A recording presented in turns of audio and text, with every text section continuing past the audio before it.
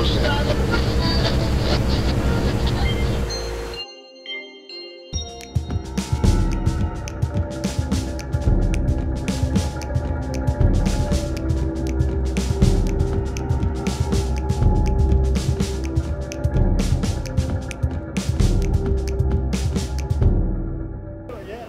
find myself with the legend of 1U rack-mounted OB intercom boxes, the one and only Chris Thorpe. Hi, Chris. Hi, Simon. And I was just saying in our preamble that you and I go back to when you invented a timecode logging system on a Psion 2 calculator, if I remember rightly. And I think you were my first customer. Heavens above. And that was probably pre-internet, or very close to pre-internet. It was. It was in the old days where the modems would go at you. Exactly. Yeah, those days. Wow. I don't even know how I would have found out about that. Probably at IBC 1792 or something. Yeah, I don't want to think about that. I mean, the fascinating thing that comes out of that is that you're a guy who has a reputation for designing essentially analog boxes with big fat copper wires that connected them to do all sorts of clever things to do with audio and communications. And now it's all happening in a digital domain. It is, and it's getting more and more difficult to design it, to be honest. It gets very, very complicated. And now, of course, everything's software driven as well. It's a lot of pieces to put together to manufacture a product these days. And there was a phrase that you just said to me about, I'm no longer designing tracks on boards for audio. Yeah, when you're dealing with Dante and when you've got you're networking at 1 gig, the circuit board traces aren't carrying electricity anymore, they're carrying RF, they're waveguides. So the design rules are completely different. And there was a figure that you just quoted me about, it takes a couple of days to design the board and then it can take you a day or two just to place some tracks to get them exactly right. And if they're not exactly right, the product doesn't work. Extraordinary. And are there software simulators that will tell you that it's going to work or it's not going to work? No, not really. Not at my budget level anyway. Wow, amazing. So since we have gone from copper tracks with audio on to Dante, you've got a new Dante box. Yes, we do. I mean, it almost goes back to the old days. It's a 4-wire box, but it's a 4-wire box with a difference. It runs on Dante, has Dante redundancy built into it. It's all DSP controlled. It has analog to digital, digital analog converters.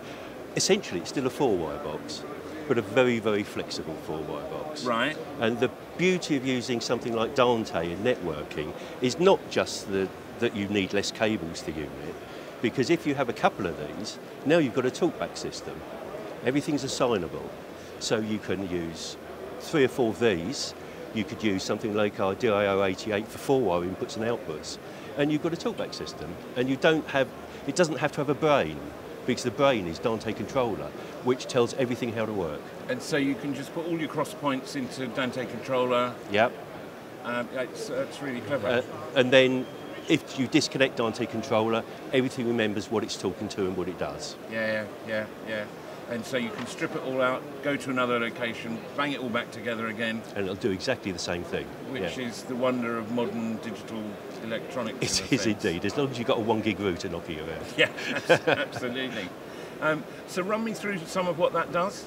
Yeah, okay, so you have your usual mic and headphone inputs. But what we've done is we put any facilities into it that we think anybody sensibly need. So somebody may have a mix they like set up, so we put individual cuts on the channels, so rather than altering the mix by turning it down and then turning it up again, they can just cut the channel. Every channel has an IFB input as well. What we've done with this device is it has 8 Dante 4-wire inputs, 8 Dante 4-wire outputs and 8 Dante IFB inputs. But we've also mirrored the first 4 on the back as analog. So you can use the first 4 channels locally. In fact, if you don't connect it to a Dante network, you still have a 4-way analog 4-wire box. So, we've really gone for flexibility on this. So you can press the button to monitor the IFB that's incoming, so you've got a confidence on that. Our usual talk key down to talk, up to latch, and a little Vox light that comes on if any audio incoming at anything above neg 18. We've got an all talk on it, so when you press the key you can talk to all the channels, and that's programmable, so you can set it to any number of channels. So you can set it really exactly as you please. Extremely flexible. It is very flexible, and as I say, the beauty is that it is a talkback system and a 4-wire box. Yeah, and I know you've made other versions of a similar versions of a. Yeah, at the moment we have a 6-way desktop unit, which has slightly less analog ins and outs simply because of rear panel space. But essentially, it's six of these channels. And in a world of 1U boxes with pretty lights on, I have to say I think that your stuff at the moment, the physical design is just gorgeous. Thank you.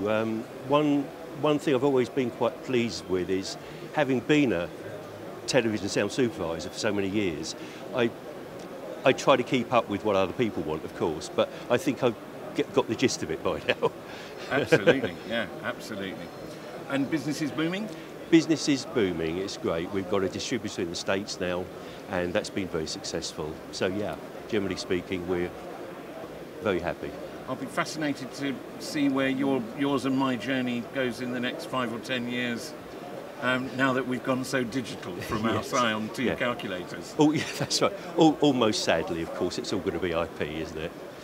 But there's a lot of everything over IP at this show this year. There certainly is. I can see more RJ45 jacks. That's the art, to get into selling RJ45 cables. Absolutely. Brilliant. Thanks, Chris, very much indeed. Thank you very much.